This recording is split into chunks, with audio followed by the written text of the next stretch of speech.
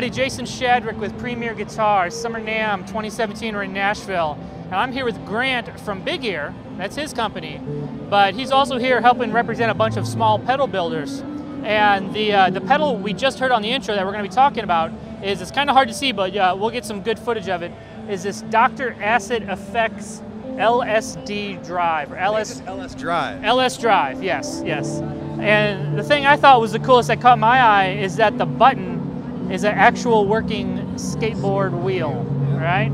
So knowing this isn't your pedal, but you're going to be the representative for Dr. Acid, tell us a little bit about it and kind of what the general vibe is. So it's, it's like a nasty, I would call it like an overfuzz. It's kind of an overdrive, kind of a fuzz, both at the same time. Super chunky.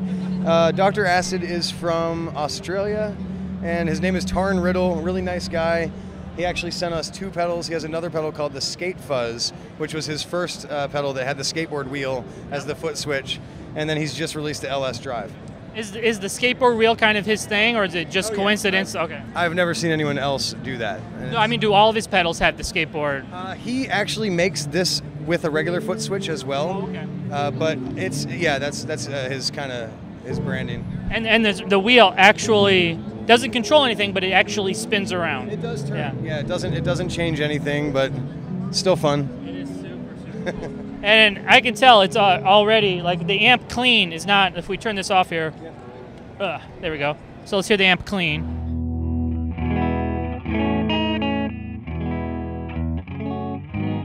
Yeah, a little out of tune, whatever. So it's not too loud, but when we kick it on,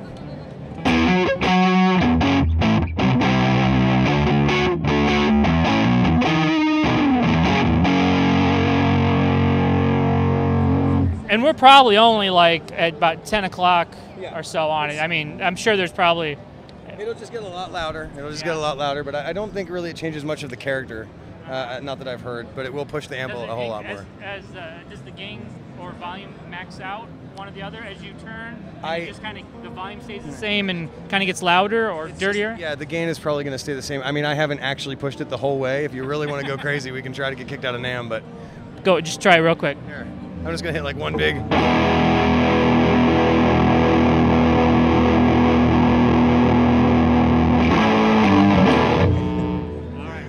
Okay, let's make sure none of the police are coming by. We're good. So, all right, Grant. So tell us a little bit about where people can go.